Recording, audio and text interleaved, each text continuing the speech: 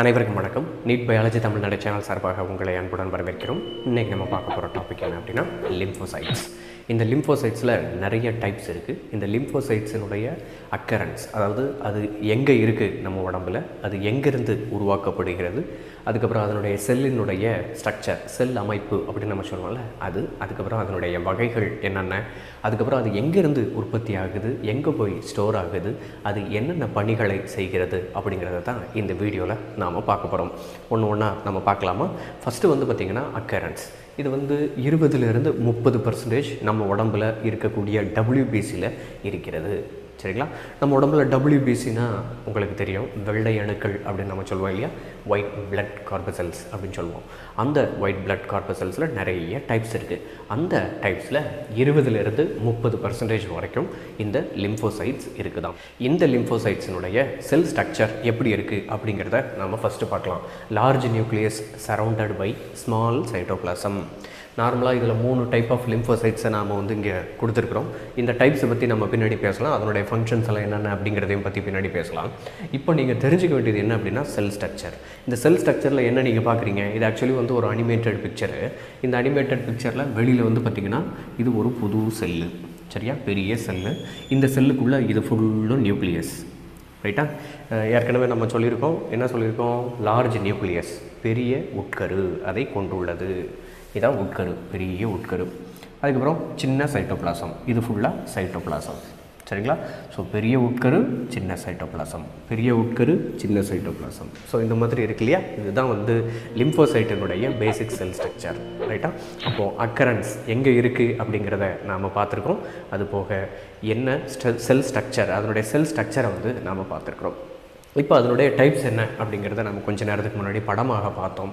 இப்போ அந்த 3 டைப்ஸ் வந்து இதுக்கு முன்னாடி நம்ம பார்த்தோம். அதில் இந்த 2 டைப்பை நம்ம டிஸ்கஸ் பண்ணிவிட்டு 3வது டைப்பை கடைசியாக நம்ம டிஸ்கஸ் பண்ணலாம், சரிங்களா?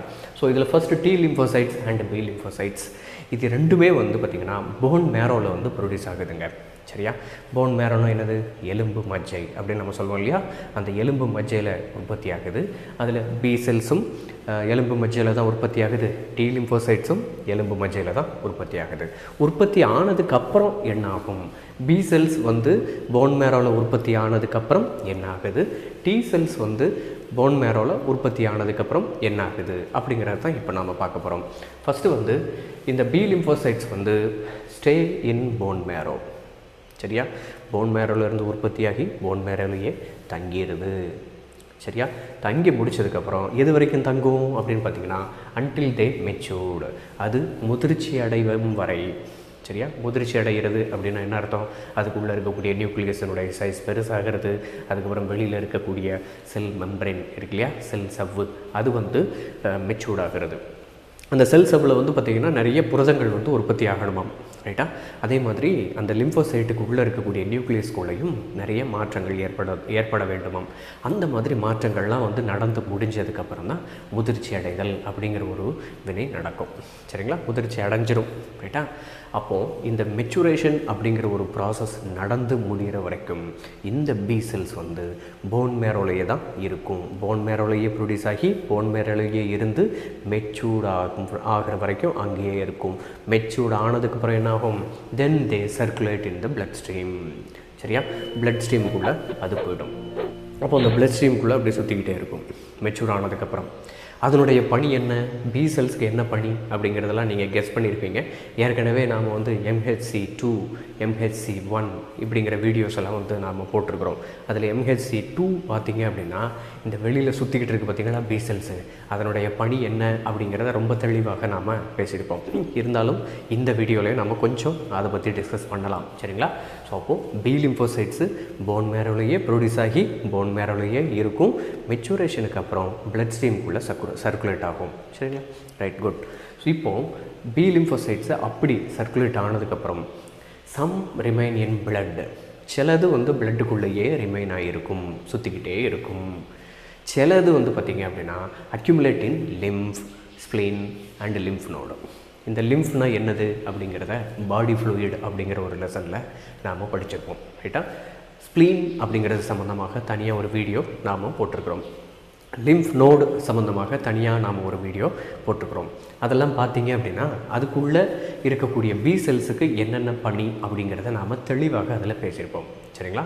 அப்போ பி செல்ஸ் வந்து போன் மேரோவில் உற்பத்தியாகி போன் மேரோலையே தங்கி மெச்சுரேஷன் ஆகி பிளட் ஸ்ட்ரீமுக்குள்ளே வந்து அதிலிருந்து சிலது லிம்ஃபுக்குள்ளே ஸ்ப்ளீனுக்குள்ளே லிம்ஃப் நோடுக்குள்ளே ஸ்டோர் ஆகுது. அப்போது பி செல்ஸ் எங்கே இருக்குது அப்படின்னு கேட்டால் என்ன சொல்லுவீங்க? பிளட் ஸ்ட்ரீமுக்குள்ளேயும் சுற்றிட்டு இருக்குது, லிம்ஃபுக்குள்ளேயும் இருக்குது, ஸ்ப்ளீனுக்குள்ளேயும் இருக்குது, லிம்ஃப் நோடுக்குள்ளேயும் இருக்குது. சரியா? நிணநீர் முடிச்சுக்கள் அப்படின்னு சொல்லுவோம்ல, அதுதான் லிம்ஃப் நோடு. ஸ்ப்ளீன் அப்படின்னா மண்ணீரல் அப்படின்னு சொல்லுவோம்ல, அது. லிம்ஃப் அப்படின்னா நிணநீர் அப்படின்னு சொல்லுவோம்ல, அது. சரிங்களா? அப்போ பி செல்ஸினுடைய லொக்கேஷன் எங்கே இருக்குது, அக்கரன்ஸ் எங்கே இருக்குது, அதனுடைய சோர்ஸ் அது எங்கேருந்து உருவாகுது அப்படிங்கிறத நாம் பார்த்துருக்கோம் இல்லையா பி செல்ஸ் பொறுத்தவரையில். இப்போ டி செல்ஸு என்ன ஆகுது அப்படின்னு நீங்கள் பார்த்தீங்கன்னா அதுவும் போன் மேரோவில் தானே உற்பத்தி ஆகிற மாதிரி நம்ம சொல்லியிருக்கோம். அப்போ போன் மேரோவில் அது உற்பத்தி ஆன உடனே அது வெளியே போயிடும். சரியா? பி செல்ஸ் அங்கேயே இருக்குன்னு படித்தோம் மெச்சுரேஷன் வரைக்கும். ஆனால் டி செல்ஸ் வந்து அங்கேருந்து வெளியே போயிடும். எங்கே போய் அது மெச்சுரேஷன் ஆகுதான்? அது வந்து தைமஸில் போய் மெச்சுரேஷன் ஆகுதாம். சரியா? தைமஸ்னால் என்னது? அது ஒரு கிளாண்ட் அப்படின்னு சொல்லிட்டு நம்ம படிச்சிருக்கிறோம். சரிங்களா? அந்த தைமஸ் பற்றி தனியாக ஒரு வீடியோ நாம் போட்டிருக்கிறோம். சரிங்களா? அந்த தைமஸில் வந்து பார்த்திங்கன்னா இந்த லிம்போசைட்ஸ் டி லிம்போசைட்ஸ் அங்கே போய் மெச்சூர்ட் ஆகும். அப்படி மெச்சூர் ஆனதுக்கப்புறம் ஆஃப்டர் மெச்சூரேஷன் தே அக்யூமுலேட் இன் secondary lymphoid organs. Secondary lymphoid ஆர்கன்ஸ்னால் என்னது? இந்த செகண்டரி லிம்ஃபாய்டு ஆர்கன்ஸ் அப்படிங்கிறது சம்மந்தமாக தனியாக ஒரு வீடியோ போட்டிருக்கிறோம். சரியா?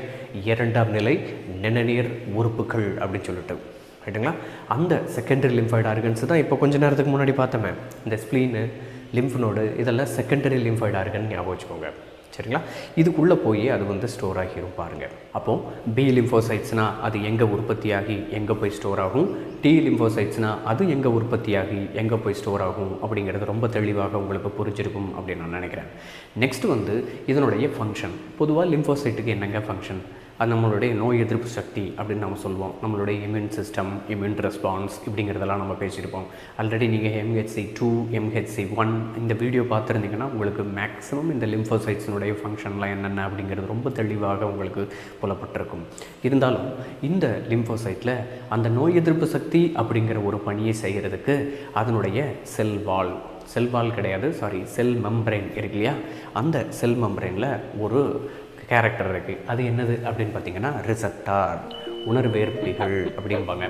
Proteins on their sell membrane, receptor proteins on their sell membrane, உணர்வேற்பிகள். இந்த உணர்வேற்பிகள் வந்து பி லிம்போசைட்ஸ்லேயும் காணப்படும், டி லிம்போசைட்ஸ்லேயும் காணப்படும். அதனுடைய செல் மெம்பரேனில் இருக்கும் அப்படின்னு நம்ம சொல்லி படிச்சிருக்கிறோம். இந்த ரிசப்டார் எதுக்காக செயல்படுது, என்ன பண்ணுது அப்படிங்கிற விஷயத்தை நாம் இப்போ பார்க்கலாம். ஃபர்ஸ்ட் ஆஃப் ஆல் பி லிம்போசைட்ஸில் இந்த ரிசப்டார் என்ன பண்ணுது அப்படின்னாக்க accept the antigen they become activated. சரியா? அதாவது எந்த ஆன்டிஜனுக்கு எகென்ஸ்டாக இந்த பி செல்ஸ் சண்டை போட போகுதோ அந்த டி செல்ஸை அந்த பி செல்ஸ் வந்து எப்படி ஆன்டிஜனை ரெகக்னைஸ் பண்ணிச்சு அப்படின்னு பார்த்தீங்கன்னா ஏற்கனவே இந்த டி செல்ஸினுடைய ஆக்டிவிட்டி சம்மந்தமாக MHC2 அப்படின்னு ஒரு வீடியோ நம்ம போட்டிருக்கோம். அதில் நீங்கள் பார்த்தீங்கன்னா உங்களுக்கே தெளிவாக தெரியும். அதில் என்ன நடந்திருக்கு அப்படின்னு பார்த்தீங்கன்னா ஃபஸ்ட்டு வந்து நம்ம உடம்புக்குள்ளே ஒரு பாக்டீரியாவோ அல்லது வைரஸோ அல்லது வேறு ஏதாவது ஒரு பொருளோ ஃபாரின் மெட்டீரியலோ உள்ளே வரும் பொழுது அந்த இடத்துல நம்மளுடைய மேக்ரோஃபேஜஸ் வந்து அந்த இடத்துல ஆக்டிவேட் ஆகி அந்த ஆன்டிஜனை வந்து பிடிச்சி அதை வந்து ஃபேகோசைட்டோசிஸ் பண்ணும் பொழுது அதனுடைய செல் மெம்பரேனில் இருக்கக்கூடிய MHC2 மேலே கொஞ்சோண்டு ஆன்டிஜனை வச்சுருக்குமாம். உடனே டி செல்ஸ் வந்து அந்த இடத்துல போய் அந்த ஆன்டிஜனை ரெக்கக்னைஸ் பண்ணி இமீடியட்டாக வந்து நிறைய கெமிக்கல் சப்ஸ்டன்சஸை வந்து ப்ரொடியூஸ் பண்ணி, அதாவது சைட்டோகின்ஸ் அப்படிம்பாங்க, அதெல்லாம் ப்ரொடியூஸ் பண்ணி அதிக அளவுக்கு டி செல்ஸ்லையும் அதிக அளவுக்கு மேக்ரோஃபேஜையும் உற்பத்தி செய்யும் அப்படின்னு சொல்லிட்டு நம்ம படிச்சிருக்கோம். அந்த டி செல்ஸ் வந்து ஒரு பர்டிகுலர் ஸ்டேஜுக்கு மேலே பி செல்ஸை கூப்பிடும். அந்த டி செல்ஸ் மேலேயும் சில ஆன்டிஜென்ஸ் இருக்கும். அந்த ஆன்டிஜென்ஸ் தான் வந்து இந்த பி செல்ஸ் வந்து ரெக்கக்னைஸ் பண்ண முடியும். இதில் என்ன கொடுத்துருக்கு அப்படின்னு பார்த்தீங்கன்னா இந்த மேக்ரோஃபேஜஸ் மேலே இருக்கக்கூடிய அந்த மேக்ரோஃபேஜஸ் மேலே இருக்கக்கூடிய அந்த ஆன்டிஜன் இருக்கு இல்லையா, இந்த சிவப்பு கலரில் இருக்குது பார்த்தீங்களா, இதான் இந்த ஆன்டிஜன். இந்த ஆன்டிஜனை டி ஹெல்பர் செல்ஸ் வந்து ரெக்கக்னைஸ் பண்ணோம். ஒரு பர்டிகுலர் ஸ்டேஜில் இந்த டி செல்ஸ் என்ன பண்ணுது, பி செல்ஸை கூப்பிட்டு பி செல்ஸுக்கு வந்து அதை ரெக்கக்னைஸ் பண்ண வைக்குது. சரிங்களா? பி செல்ஸ்லேயும் இதே மாதிரி MHC2 உண்டு. சரிங்களா? ஏற்கனவே MHC2 வீடியோவில் நம்ம தெளிவாக பேசியிருப்போம். என்ன சார் இவ்வளோ கடகடன்னு இதை போய் சொல்லிக்கிட்டு இருக்கீங்க அப்படின்னு நீங்கள் கேட்கலாம். ஆனால் MHC2 அந்த வீடியோவில் ரொம்ப தெளிவாக நாம் வந்து பேசியிருக்கிறோம். சரியா? ஸோ அப்போது பி செல்ஸினுடைய பணி என்ன அப்படின்னு பார்த்தீங்கன்னா, வெளியிலேருந்து வந்த ஆன்டிஜனை மேக்ரோஃபேஜஸ் வாங்குது, அது டி செல்ஸ்களில் காமிக்குது. டி செல்ஸை அதுக்கு எகென்ஸ்டாக நிறைய சப்ஸ்டன்ஸை ப்ரொடியூஸ் பண்ணி மேக்ரோஃபேஜை இன்க்ரீஸ் பண்ண வச்சு, டி செல்ஸை இன்க்ரீஸ் பண்ண வச்சு, பி செல்ஸை கூப்பிட்டு பி செல்ஸுக்கு அந்த ஆன்டிஜனை காமிக்கும் பொழுது அந்த ஆன்டிஜனை ரிசீவ் பண்ணுறதுக்கு அதில் ரிசெப்டார் வேணும் தானே பி செல்ஸில். அப்போ அந்த பி செல்ஸில் இருக்கக்கூடிய ரிசெப்டார் தான் உணர்வேற்பிகள், அதுதான் ப்ரோட்டீன்ஸ். அந்த ப்ரோட்டீன் என்ன பண்ணுது? ஆன்டிஜனை ரெக்கக்னைஸ் பண்ணுது. இங்கேருந்து டி செல்ஸு காமிக்கக்கூடிய ஆன்டிஜனை ரெக்கக்னைஸ் பண்ணுது. பி செல்ஸுக்கு ஆன்டிஜனை காமிக்கக்கூடிய டி செல்ஸுக்கு பேர் என்ன அப்படின்னா டி ஹெல்பர் செல்ஸ் அப்படிப்பாங்க. சரியா? D helper cells. இந்த டி ஹெல்பர் செல்ஸுக்கும் பி செல்ஸும் வந்து அப்பப்போ கம்யூனிகேட் பண்ணிக்கிட்டே இருக்கும் இம்யூன் ரெஸ்பான்ஸுக்காக. சரிங்களா? அப்போ அந்த டி செல்ஸ் வந்து it is showing the antigen to the B cells. And the B cells என்ன பண்ணும்? ஆன்டிஜனை பார்த்துட்டு ஆன்டிஜனை ரெக்கக்னைஸ் பண்ணிவிட்டு அப்படின்னா தே பிகம் ஆக்டிவேட்டட். அது ஆக்டிவேட் ஆகுது. எது?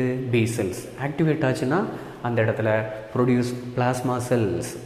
ஆக்சுவலி பிளாஸ்மா செல்ஸ் அப்படிங்கிறது வந்து it is a modified B cells, ஞாபகம் வச்சுக்கோங்க. சரியா?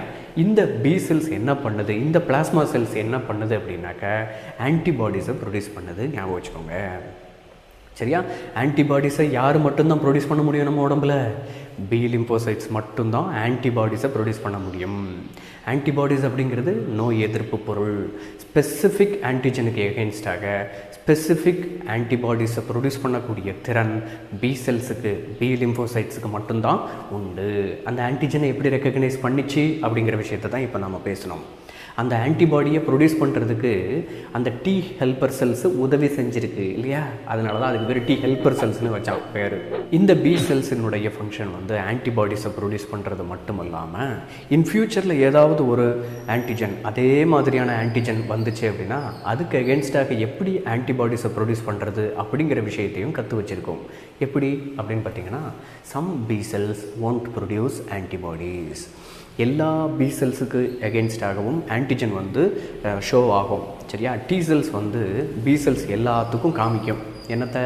ஆன்டிஜனை காமிக்கும். அதை தான் கொஞ்சம் நேரத்துக்கு முன்னாடி டயக்ராமில் பார்த்தோமே, இதாக இருக்கு இல்லையா? டி ஹெல்பர் செல்ஸ் என்ன பண்ணுது? அந்த ஆன்டிஜனை ஷோ பண்ணுது. இந்த பி செல்ஸ் வந்து அதை ரெக்கக்னைஸ் பண்ணுது. அந்த பி செல்ஸ் எல்லாமே வந்து ஆன்டிஜனை ரெக்கக்னைஸ் பண்ணிடும். ஆனால் எல்லா பி செல்ஸும் ஆன்டிபாடிஸை உற்பத்தி செய்யுமா? நோய் எதிர்ப்பு பொருளை பண்ணாது. ஏன் பண்ணாது? ஏன்னா அந்த ஆன்டிஜனை சில பி செல்ஸ் வந்து ஞாபகம் வச்சுருக்குமா. அப்படி ஞாபகம் வச்சுருக்கிற செல்ஸ் பேர் தான் வந்து மெமரி செல்ஸ் அப்படிம்பாங்க. பி செல்ஸில் ஒரு டைப் தான் மெமரி செல்ஸ். இந்த மெமரி செல்ஸ் எதுக்குங்க இருக்குது அப்படின்னு பார்த்தீங்கன்னா, செகண்டரி இம்யூன் ரெஸ்பான்ஸ், இரண்டாம் நிலை நோய் தடைக்காப்பு தொலங்கல் அப்படின்னு சொல்லிட்டு ஒரு வீடியோ நம்ம போட்டிருப்போம். செகண்டரி இம்யூன் ரெஸ்பான்ஸ் அப்படின்னு சொல்லிட்டு ஒரு ஆளுக்கு ஒரு தடவை டிசீஸ் வருதுன்னு வச்சுக்கோங்க. அந்த டிசீஸ் வந்து முதல் தடவை வரும் பொழுது அவங்களுடைய இம்யூன் சிஸ்டம் வந்து ரெஸ்பாண்ட் பண்ணும். சரியா? ரெஸ்பாண்ட் பண்ணி அந்த டிசீஸ்க்கு எகென்ஸ்டாக என்னென்ன ஆன்டிபாடிஸ் எல்லாம் உற்பத்தி செஞ்சோம் அப்படின்னு சொல்லிட்டு அவங்களுடைய இம்யூன் சிஸ்டம் ஞாபகம் வச்சுக்கிடுமா. ரெண்டாவது தடவை அதே மாதிரியான டிசீஸ் வரும் பொழுது அல்லது அதே டிசீஸ் வரும் பொழுது அதுக்கு எகென்ஸ்டாக ஈஸியாக சண்டை போட்டு நம்மளுடைய இம்யூன் சிஸ்டம் ஜெயிச்சிடுமா. எப்படி ஞாபகம் வச்சுக்கிச்சு நம்ம உடம்பு அப்படின்னு பார்த்தீங்கன்னா இதுதான். இந்த பி செல்ஸ் வந்து ஆன்டிஜனுக்கு எகென்ஸ்டாக ஆன்டிபாடிஸ் மட்டும் ப்ரொடியூஸ் பண்ணுறது கிடையாது.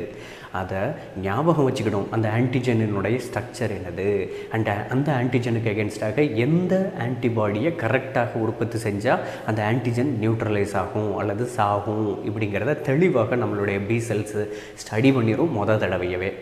சரிங்களா? ஸ்டடி பண்ணிவிட்டு அதை ஞாபகமும் வச்சுருக்கோம். சரியா?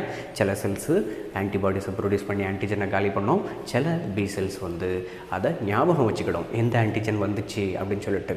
ரைட்டுங்களா? அதே ஆன்டிஜன் ரெண்டாவது தடவை வரும் பொழுது அதை நாம் ஓவர் கம் பண்ணுறதுக்கு இந்த பி மெமரி செல்ஸ் வந்து நமக்கு உதவி செய்யுது. அதுக்கு பேர் தான் செகண்டரி இம்யூன் ரெஸ்பான்ஸ். சரிங்களா?